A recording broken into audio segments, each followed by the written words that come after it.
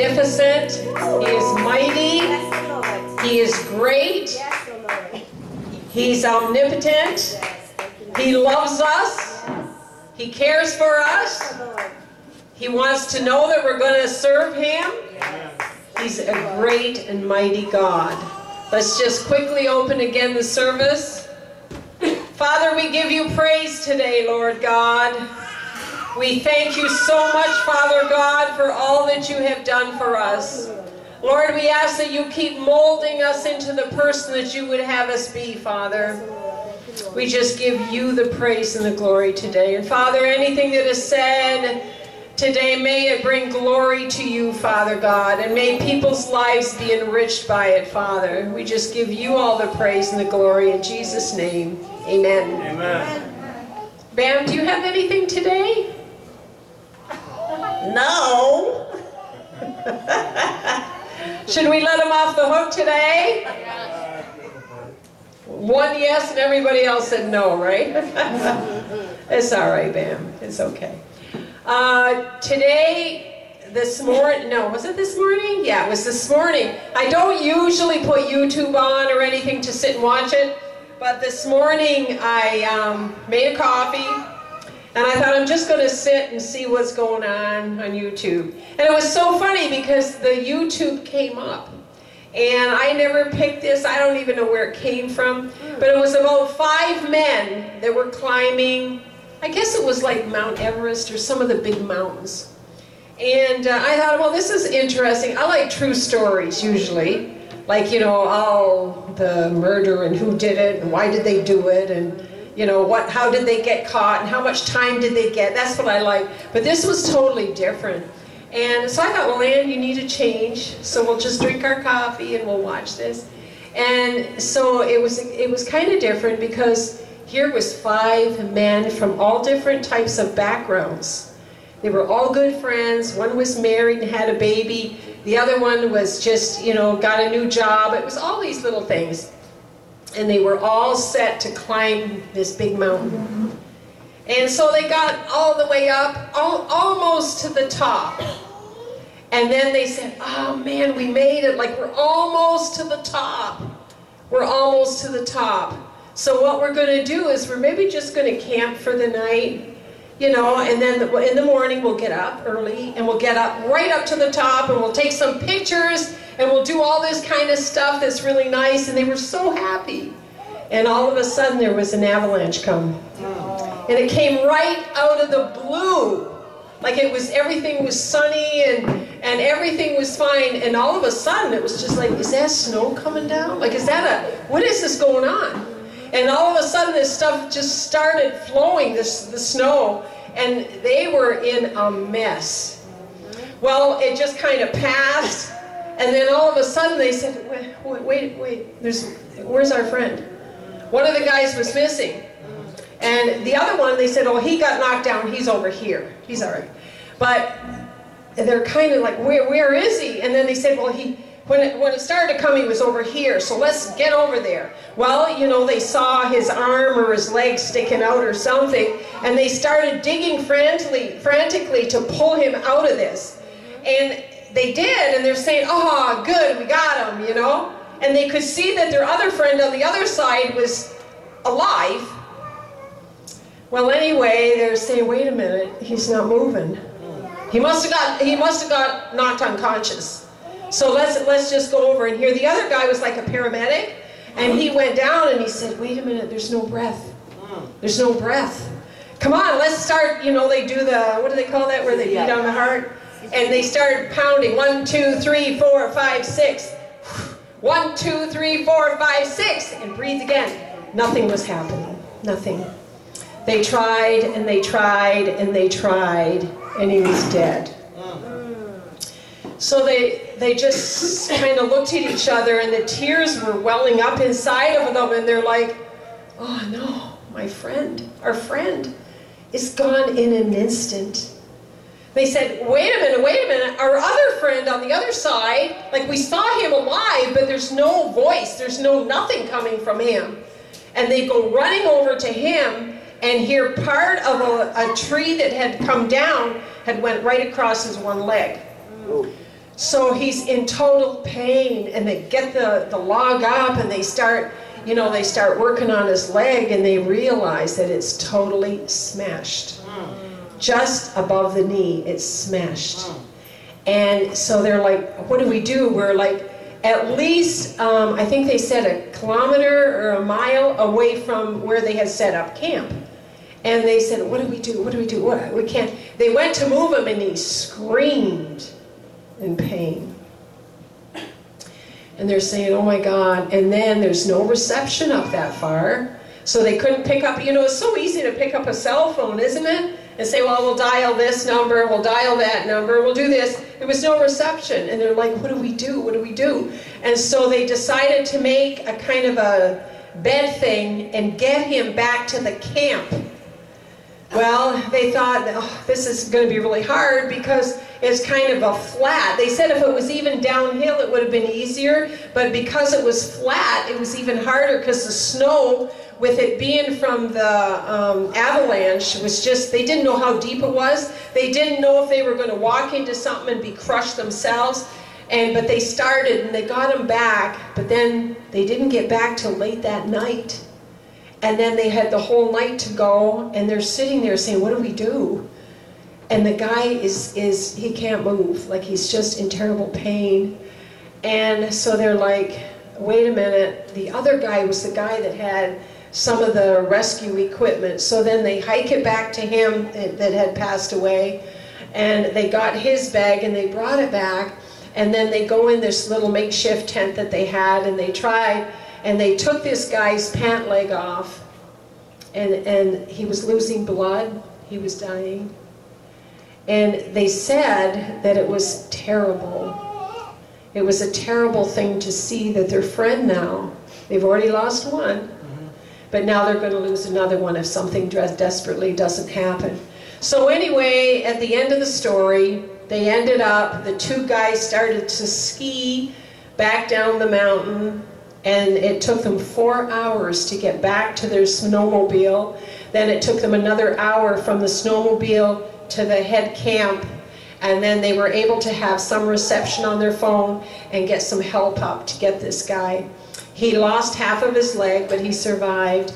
And they were sad that they had lost one friend, but it could have been so much worse. And what I thought about was our walk with Jesus Christ. Sometimes we say, wow, we're going to climb this mountain. We're going to get up to the top. In our Christian walk, we are going to make it. We're not there yet, but we're on our way, and we are going to make it. And then we start out. And then all of a sudden, an avalanche comes. Could be anything. Could be anything that's totally devastating in your life. And you're just totally, totally washed out. Some of us fall apart and die. Amen. Some of us do. Some of us are just injured. And we might never recover from it. And others are okay, but we still have a struggle. Amen. To get back to the place where we were. And I thought about it, and I thought, Lord, you're so amazing. Because you said, I will never leave you and I'll never forsake you. Amen. So they said the one great thing that they found was when they heard the helicopter, you know, the blades making that little rumble noise. They said when they were laying, and the guy was talking afterwards that had lost his leg, and he said, I thought I was going to die. He said, I thought I was going to die, but I heard the sound. I heard the sound of the helicopter, and I knew I was going to be rescued.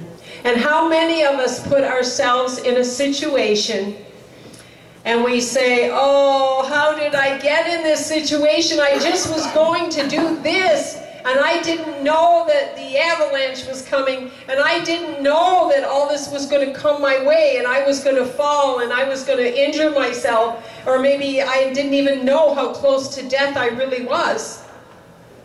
How many of us do it, and we always forget that the helicopter, who is Jesus, is right there. And he says, I'm going to pull you out of this. And they airlifted him, they got him to the hospital, and Jesus does that for us. You know, we as human beings, we always get ourselves in situations. If you say you don't, you're lying, because we all do. Sometimes we know we're getting into them, and sometimes we don't. Sometimes we just get into it. And then we realize we're injured. Or maybe we've lost something. Amen. That guy lost his life. Maybe we lose something. And we say, Lord, Lord, Lord, what have I done? I just came out to have fun. I just came out to climb this mountain with some friends. And yet I didn't know the avalanche was coming. And many of us, you know, we live our daily life and we don't see that disaster could come our way. Amen. And it could take a leg. It could take a loved one. It could take our finances. It can rob us of our joy. And I could go on and on and on. And what is the secret? The secret is staying focused. Preparing. Now those gentlemen also said, you know, we didn't really prepare for an avalanche because, you know, we really didn't think it was coming. Because it had never, you know, the weather or something said sunny for the next week. There's no, you know, this coming and no that coming, and everything is cool, so just go on up there and have fun. And that's what they did. So they didn't bring all the medical stuff that they needed, that they should have brought. They didn't, because they thought everything was going to be fine. And that's what happens to us as Christians, is everything is going to be fine. Everything is going to be fine. We don't need to prepare, because it's going to be okay. It's going to be okay, and yet the truth is, it's not going to be okay. The Lord says to prepare. Prepare your heart. Prepare your soul. Prepare everything around you, because today might be your last day. It might be. You don't know. We have no guarantee. We have no guarantee. And if it is your last day, where are you going to go? Where are you going to go? Are you going to be like, you know, I thought about the guy that was killed. And I thought, did he have time to cry on Jesus? Did he have time? Maybe he never had the time, because it happened so quickly. Or maybe he did. Maybe like, Lord, save me. Maybe he did, but maybe he didn't. And the thing is, we've got to be ready. We've got to get everything together in our lives and prepare. Prepare for eternity. Oh, but Ann, I'm a good person. Man, I come here every Sunday. Yeah, I come to eat. But I mean, I still come here and I listen to you. I listen, and you know what I do too, is I help take the tablecloths off the table. I help a little bit when I'm here, so I'm really a good person. I don't have to do that, you know, but I do it. And you say, that's nice, but if Jesus came back today, would we be ready to say, here we are, Lord? Or would we look around and see all these empty shoes and all these clothes laying around and say, what happened? We had a storm or something? It's like, whoops, did Jesus come back and I missed him? When I was a little girl, I was about 9, 10 years old, and I remember coming home from school, and the first thing I used to do was open the door and yell, Mom!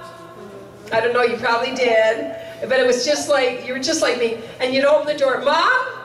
And you'd stand a second. And if there was no answer, wow, you panicked. I panicked. And I remember this one day, Mom! It was nothing. And I thought, oh no. The first thing I thought of is, did Jesus come back and I'm left? And I run all through that house, every room, knocked on the bathroom door, Mom, Mom, where are you? And I could feel myself getting like, oh no, like what's going on? And I remember saying, oh my God, where is she? Jesus, did you come back and leave me? Did you forget about me? I'm just a kid. And that's what I thought. And it's like, Lord, And then all of a sudden the back door opened and in come Mom. And I said, "Oh, Mom, you're okay."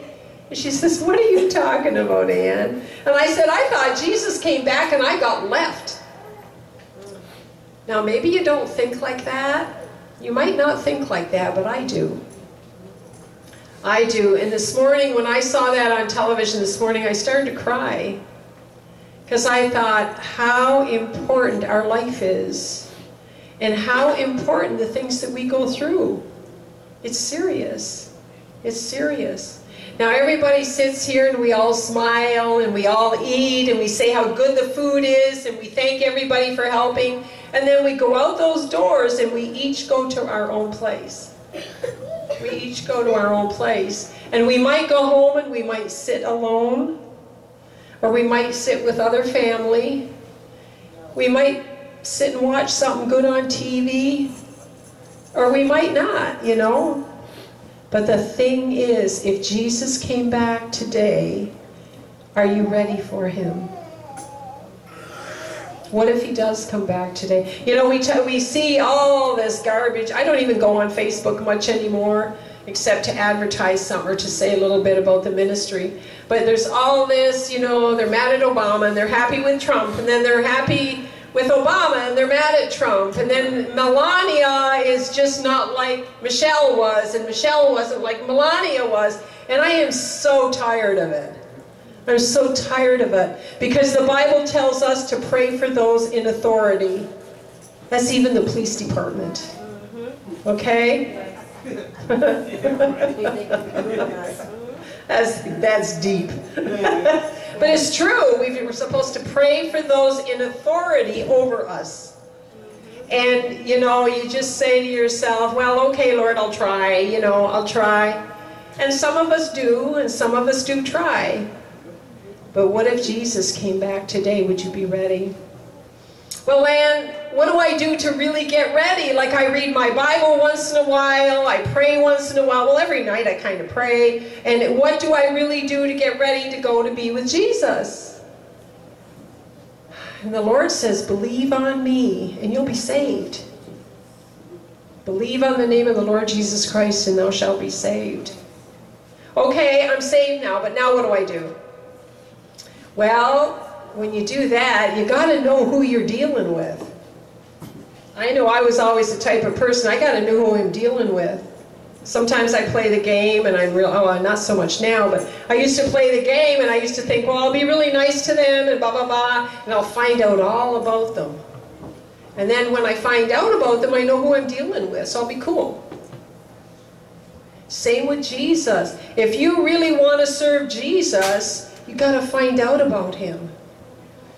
What makes Jesus tick? Huh? What makes him tick? What can I do for him? What did he do for me? He gave his life for you. He stood in your place. He shed his blood so that your blood wouldn't have to be shed. He paid the price. There is a price for your eternity, and he paid that price. Nobody else. Your mom couldn't have stood in the way and said, but Lord, that's my son or that's my daughter, and you know, they're good. They were good kids. Okay, I failed a little bit, but they're good kids, and I stand in proxy of them, Lord God. And the Lord says, they're 41 years old. Come on. They're old enough to give an account for themselves. And they keep turning their back on me. And they keep saying, well, you know, it's just a little sin. It's a little white lie. It's only a little white one. There's no white lies. Well, I'm just kind of sugarcoating things so people don't get upset. Nah, it's either the truth or it's nothing. And I don't know if some of you are like this, but I sometimes think, am I going to be in the same situation today in 10 years from now? Or 5 years from now, let's say. Am I still going to be doing the same thing? Am I still going to be in the same place spiritually that I was? I hope not. Because the Lord says, if you draw close to me, I'm going to draw close to you. And when I draw close to you, I got great plans for you. Great plans. Nobody can steal you from my hands when you give me your life. Is that right? It is. But you gotta surrender. Most of us don't like to surrender because it makes us feel like we're a wimp. I always was like, don't try to tell me what to do. Or I don't have to live that way because of this and this and this. But Jesus says, you come to me just as you are.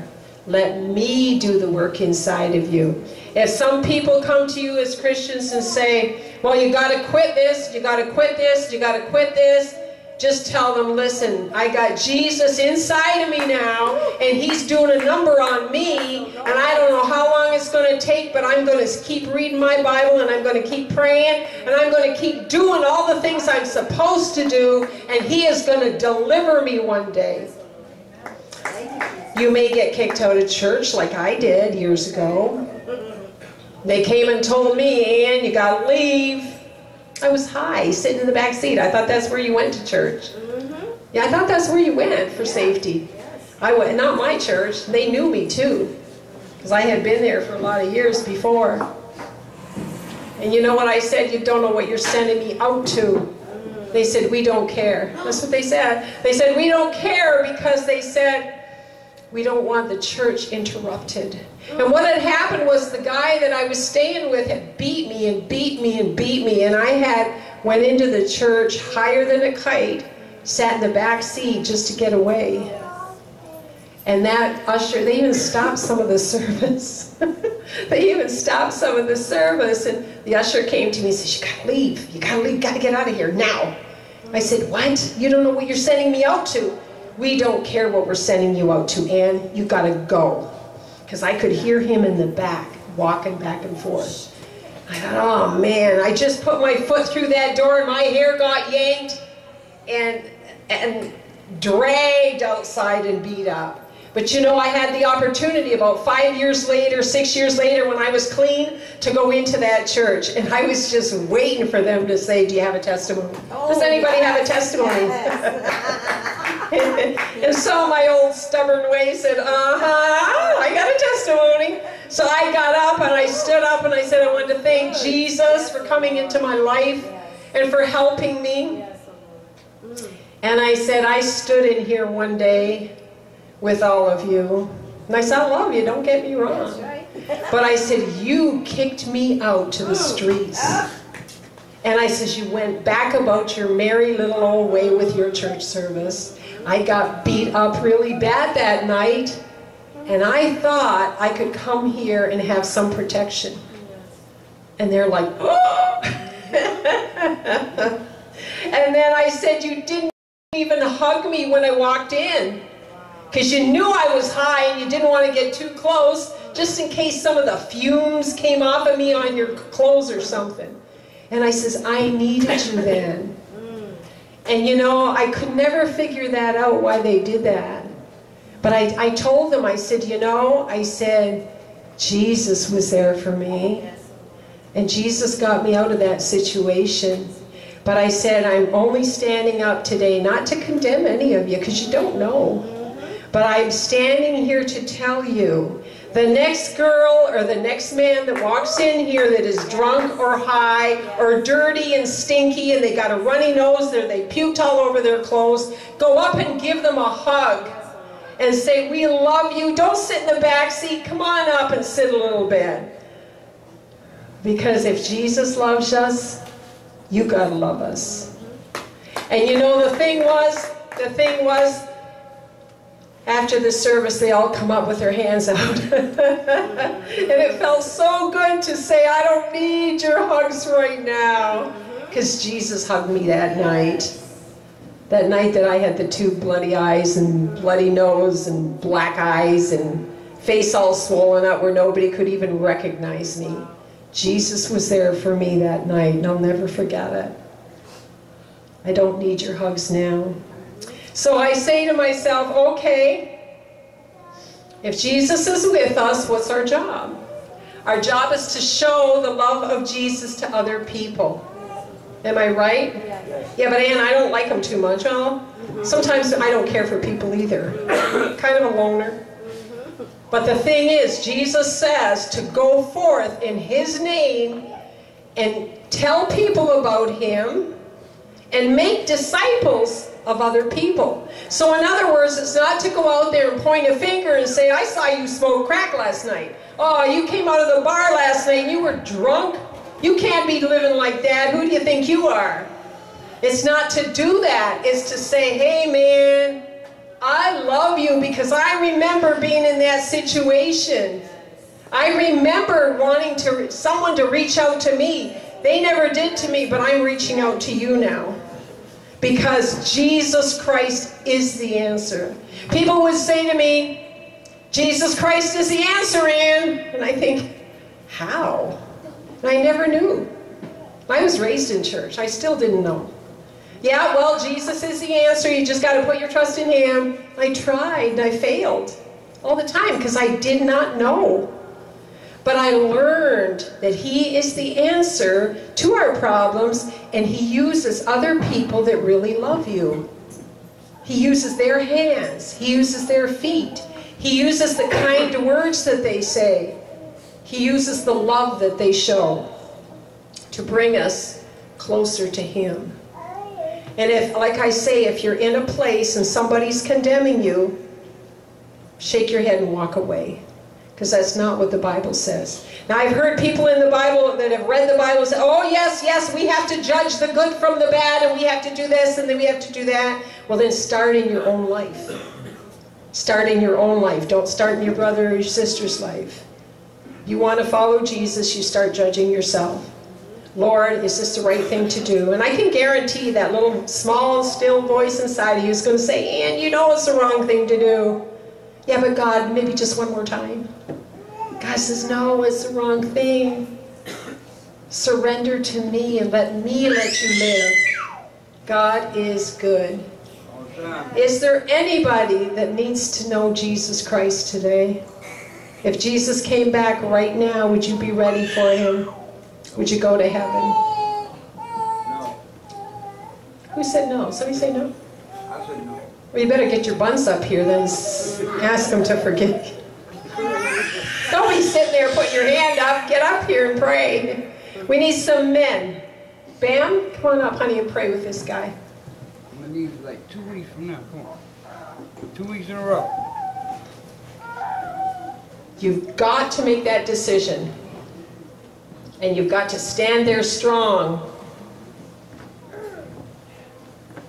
you want to pray with him, Bam?